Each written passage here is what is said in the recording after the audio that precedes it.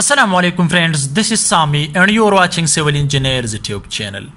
Dear friends, in this video lecture today I am going to discuss about 12 important points for civil engineers. Of course, it's very important topic for today, and if you are a civil engineer and you are working on construction site, so you have to learn 12 important points. Let's see. And if this video is helpful for you, so must like this video and don't forget to subscribe this channel for more update civil engineering videos if you are new on this YouTube channel, and also like this video if this is helpful for you. So the first one is you should learn lab and field test of building materials. If you are working on construction site, so you have to learn lab and field test of building materials like cement, sand, steel, etc. That what are the important lab and field tests. So you have to learn all that, how to test a brick, first class brick, second class brick, etc. So you have to learn all the building material test, lab and also field test, right? The second one is basic knowledge of soil and their properties.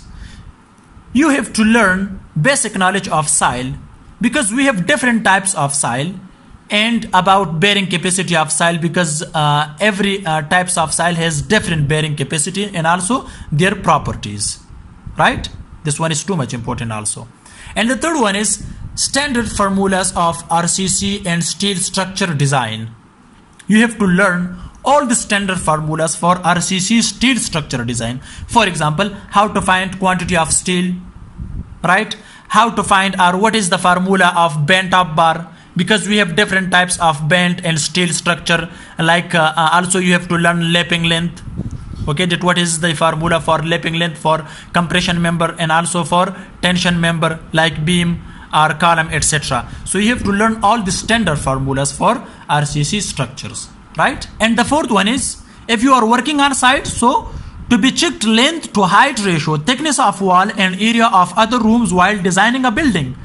So with drawing study, you have to check all the room's length and also its breadth and height of wall and also thickness of the wall and area of other rooms while designing a building. Remember, you have to check depth of the beam, width of the beam, thickness of the slab, etc. because it's very important, because if you don't check their dimensions, so maybe there you will make a lot of mistake in your building construction. So designing a building, so you have to check all the dimensions and all the thickness, all the depth, width and area of rooms. So the fifth one is lab test of soil, both surface and foundation soil. Remember that lab tests are too much important for every engineer. They should learn the lab test of soil because we have different tests of soil and lab and also both surface and foundation. So we have to check and we have to find all the tests for foundation soil, right? And the sixth one is have a good knowledge about RCC structure and steel. If you don't have any knowledge about RCC structure and steel, so you are not able to find any mistake in your building construction works. So you have a good knowledge about RCC structures. Okay, the seventh one is construction billing procedures from client side as well as contractor side. Remember that this is the communication during construction work of any building. It's the communication between clients and contractor. Okay, so you have to do good communication with clients and contractor if you are working on site as a civil engineer or site engineer. Okay, about all billings. So here the eighth one is here. Okay, the eighth one is daily work preparation as per quantity surveyor standards. So you have to prepare your daily work as per quantity surveyor standards. If you complete your work, so at night time when you close your work, so for tomorrow you have to prepare your work, okay, as per quantity surveyor standards. This is also too much important. And ninth one is bar bending schedule, BBS, bar bending schedule of all RCC structure like footing, beam, slab, column, raft, foundation, or we can say raft, footing, staircase, etc. Remember that you have to learn all about bar bending schedule, right? And for all RCC structure like these. Okay.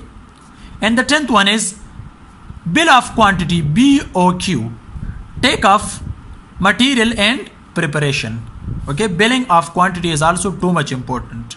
So for that you have to learn about rate analysis of materials. Okay, and the 11th one is also rate analysis of all kind of civil work. So you have to find the rate of material in market, that what is the rate of bricks and what is the rate of steel, etc. Okay, so with that rate you have to find building quantity, right?